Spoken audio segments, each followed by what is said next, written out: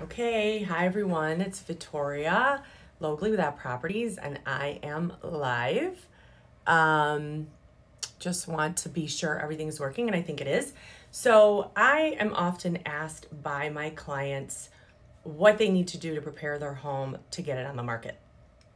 And so I'm going to go through some information on how you can get your house market ready, paint colors, everything from decluttering to design info. And I'm just pretend like you're my clients. I'm gonna pretend like you're all my clients. And hello everyone. Hi. Oh, this is so exciting. It's my first time doing this. Okay, so basically you want to get your house on the market. I think it's a good idea to start a couple months in advance. Especially if you have a family and kids and craziness going on, because it can take some time to do this. I've had people do it in as little as a couple weeks, but usually it takes a couple of months. So to get your house ready, I would say it's important, first of all, obviously, to, if you can, try and, have a local realtor come in and give you their opinion, and or a stager or someone, even a friend that has an eye you have to be completely, you have to come into the house and not sort of come in as your own self and come in as a buyer. And what do you see as a buyer, right? We want to neutralize as much as possible. And I think the biggest things that we can do, the biggest thing, number one, is declutter. We all have clutter. I have clutter. Even though I'm a minimalist and I hate clutter, I have clutter. Everyone does. And that's okay, right? Everybody has clutter. It's really not that big of a deal. But I say, like, declutter, and that's sort of the biggest hurdle people have. Removing personal pictures, and I would say, like, getting rid of half of everything that's in your closet is really important, because when people open up closets, you don't want this stuff to come down on top of them, and we all have too much stuff. So removing, like, off-season clothing is huge right there in and of itself. Put all this stuff, pack it away nicely, put it on the corner of your garage or in a corner of your basement, in a utility room or something like that, but don't block the utility room, because blocking utility rooms is not good.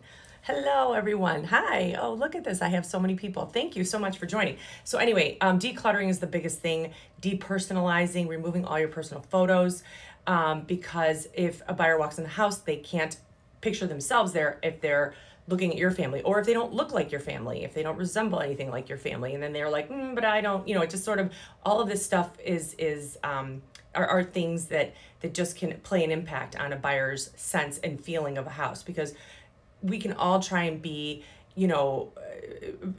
very methodical when we're trying to go see a house and say, okay, I need a bedroom, 4 bedrooms, 3 bathrooms, 2-car garage. But then it's really a feeling when you go in. If you get the vibe, if you get the good jive, that's when they're going to make an offer, right? And the best way to do that is to neutralize and take away, most of your personal items. The other thing is any religion artifacts is really important to sort of tuck away. No disrespect. I know that, people sometimes get a little upset by that. But again, if the person coming in, the buyer's coming in and taking a look are different religions, then that's not going to go over very well. So I would say, tuck all those things away. And then another super important thing is, let me just see here. I'll look at my notes. Okay. Fix the little things, little loose door handles. I know it annoys me, but like my little toilet paper roll holder is a little like cocky, right? Like fix all that stuff. So someone is opening up a door, we don't want anything to fall on top of them, or light bulbs is huge. Any burnt out light bulbs, please replace them, and replace them all with the same warmth, cold or warm. Pick one. Don't mix them together. That is no bueno. That is not good. We want one type of light bulb and replace the ones that are burnt out. Very important. So let's see here. So fix the little things, super important. And then I would say, as far as like from a design, I never want people to spend money needlessly, because I hate for people to spend money when they're going to sell their house. But sometimes it's imperative to spend a little bit of money to get that much more return on your investment, right? Because at this point, we're looking at it as an ROI. Okay, I spent $5 grand on paint, but I'm going to be able to sell it for this much more, or this much faster than if I, just left it every shade of Tuscan, as I always say, right? The greens and the golds and the burgundies. Those are not so in right now, right? So it's really important to neutralize. I have some favorite paint colors that I'm going to share with you guys, and wall colors. So I'd say my go-tos are, and I even have samples here. For wall color, my favorite gray beige is Balboa Mist. And I know it's kind of hard to see, but it's Benjamin Moore. All of these are Benjamin Moore, and it's Balboa Mist. And I like this color because it goes nicely with warm tones, warm, flooring, but then also makes trim pop. So white trim will still pop with this Balboa Mist color. In fact, I have it in quite a few rooms of my house. This is the gray beige, which I know they're saying is, slowly making its way out of fashion right now. Another one that a lot of people are talking about are whites. Whites are all the rage. I know me personally with 4 kids and 2 dogs, if I had white walls, they would be trashed in 2 seconds. But I still nonetheless think it's worth it if you're willing to keep up with it with your little scrubber magic erase, doohickey thingies. So there are some white wall colors that are really pretty. Weathered white is a warmer white, and that is a very beautiful white. I've got chalk white here that is really pretty. So you have to be careful to notice what wall colors you have, because if they're warmer wall colors or warmer trim, you want to pick a warmer white. If you have cooler colors, then you want to pick a cooler white. And you can always ask a designer or a realtor for their opinion, or a friend that's good with color and design. Sometimes even if you go to Benjamin Moore store, they can help you, or Epco, or even your painter. My painter, Scotty, he's awesome. He's got a great eye for color. So I always ask his opinion on things as well. And then I always still like the classic gray. I know they're saying it's out, but I still like the classic gray. The lighter gray beige colors are really my favorite. So if you're not ready to embrace a white wall, I would say still go for those neutral light gray beige colors. Nothing that's too yellow and nothing that's too blue or chalky. I also love a pop of color on an island. So if you're thinking of spraying your cabinets, which also gives you a huge return on your investment, I like the color Etiquette, which is again a warmer white, and silver satin. Those are Benjamin Moore colors for cabinets. Cabinets will give you a huge return on your investment if you have burgundy cabinets or cabinets that are oak, turning orangey. Nobody likes that. I know wood is in right now, but it's a very specific color, neutral walnut wood, not burgundy wood, not orange yellow wood, right? So if you're not sure, having someone professionally spray your cabinets, it can make a huge difference. So my favorites again for cabinets are Etiquette, and silver satin is stunning. I just did one of my listings, 2750 Central, with silver satin, and it's a cooler white, and it's gorgeous. And then I always love a contrasting island. My favorites for contrasting islands, believe it or not, are super dark. My absolute favorite, which is Iron Mountain, super dark charcoal. It's gorgeous. This is what my island is actually painted. Just did a friend's in Hail Navy, so it's a navy blue. I know blue is all the rage too, so this is stunning. He did his dining room actually in Hail Navy, and then we did his island in the Hail Navy as a pop of color with the white quartzite counters. It turned out absolutely gorgeous. I know they're showing greens. I think that's a little bit of a risk. If someone hates the color green and you paint your island green, I just feel like you could be potentially making a huge, hi Brian Jessen, nice to see you. You could be making a huge mistake by painting your island green. Sometimes we find on the coast, the West Coast and the East Coast, the design is adapted and adopted much faster than here in the Midwest. It takes longer. We're still stuck in the white cabinet, scenario, and we're not doing anything really green and crazy yet. Maybe in the super, super high end, but for just regular old middle of the road folks, painting your island or painting your cabinets some sort of white color with a contrasting neutral island is a great idea. And then, so those are paint colors. Let's see, what else can I talk about?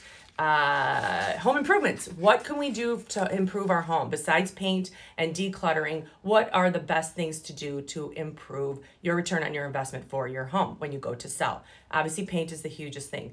The second thing I would say is updating your lighting and your light fixtures. It's not that expensive now. You can go to Home Depot and Lowe's. I like buying stuff on Amazon and Overstock and updating your lighting so that it's more modern, and it can really change an entire room. And again, for like $100, you can change out your whole chandelier to a gorgeous linen, simple drum shade, or island lights and pendants. I mean, that can make all the difference in the world. And for a few $100 investment, it's huge return. It's a very, very big return. So I would say lighting. So island lights, dining room lights, really big dining room chandelier, and like maybe an entrance chandelier as well. The other thing I would say that's really impactful and doesn't cost anything is removing heavy dated curtains. Remove curtains and valances. Unless they're white, crisp, or maybe a dark neutral gray or black. Those can be really in right now, but no patterns, nothing super heavy. I think it's best not to have anything on the windows, believe it or not. And people have asked, oh, really? Nothing on the windows? Well, yes, just make sure the windows are clean and you can see out, and then that can just make the room. One caveat: if by chance you have a view that's not so desirable, like your neighbor's right on top of you, or you're looking out into, I have a client right now that unfortunately they're looking out into like a parking lot of the car wash, right? When you go into the home and all you look out the window and that's what you see, that's not so pretty. So I would invest in some very inexpensive, again, Home Depot and Lowe's is great resource, 3-day blinds, some simple honeycomb blinds, not the vinyl ones, not the aluminum ones, not those cheapy vertical ones, right? Those are not good. Just regular honeycomb white blinds, or a warm white if you have a warmer white trim around your window. So something that kind of matches your window. No colors, neutral white.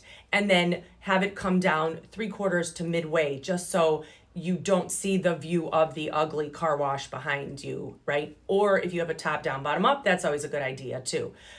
So that can be a huge difference in selling your property.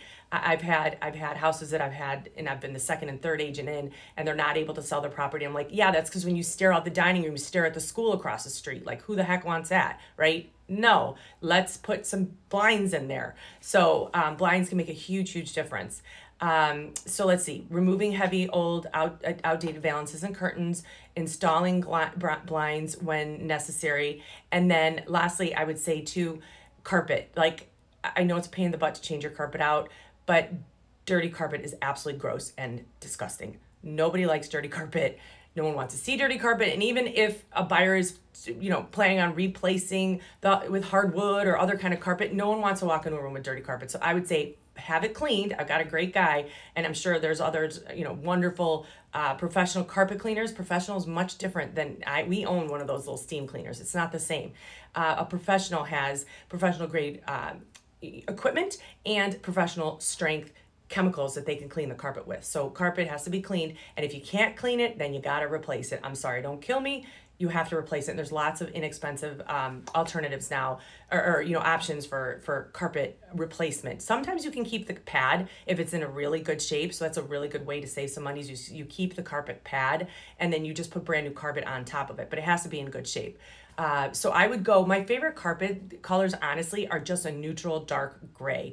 I know the creams and the whites are in, but those tend to get dirty really fast. And the last thing I want you to do is replace your carpet and then have it trashed by your kids or your dogs or showings, within a week. So just go like with a neutral dark gray color, something, that won't show the dirt and will last a little bit longer. And buyers will really just be very appreciative of that.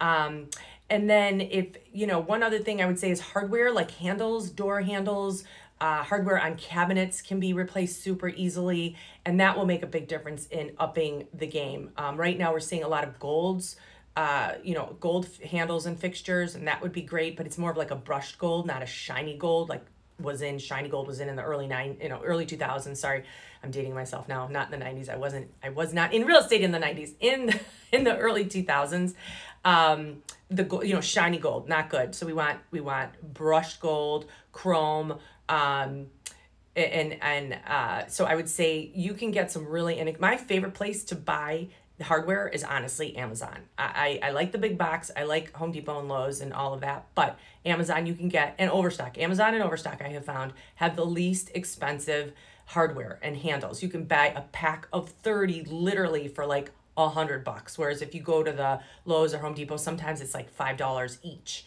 So it's a lot less expensive, I have found, to buy those things online. And then you can buy lots of them and then return them if you need, if they don't work for you.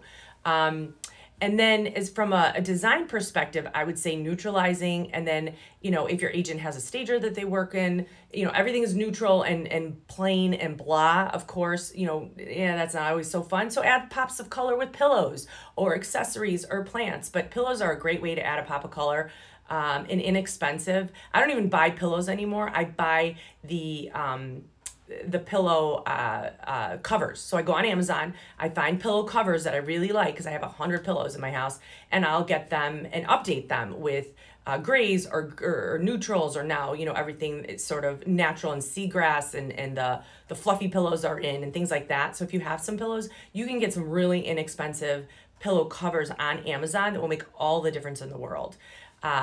So that's really helpful too. But I would leave that maybe to a stager or a professional, or you know, your agent possibly. Because what happens is when they take pictures, if everything's every shade of gray, like my house, your eye isn't drawn. Your eye doesn't get drawn into the photograph if there's not something for it to look at way off into the distance, like a pop of color, a plant, a pillow, something like that. I like white accessories too. I think those can be really pretty. So I think that's it for now. I feel like I've just been rambling, but I would say paint is huge. You know, small, inexpensive home improvement projects, like light fixtures, removing heavy, outdated curtains, possibly putting in mini blinds or blinds, honeycomb blinds, if you have something it's not such a great view, that you're looking at something that's not so pleasant, and decluttering and depersonalizing, makes a huge difference. Lastly, I will finish this by, you gotta make sure your house is clean, like Q-tip clean, eating off the floor clean. I don't want to see hair.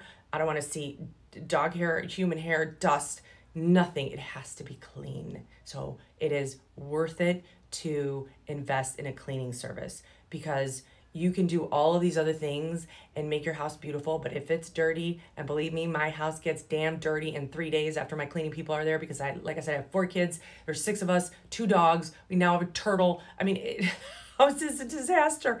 But having it clean is one of the biggest things that you can do, and the least expensive thing to get your home sold fast. So I hope this is helpful to everyone.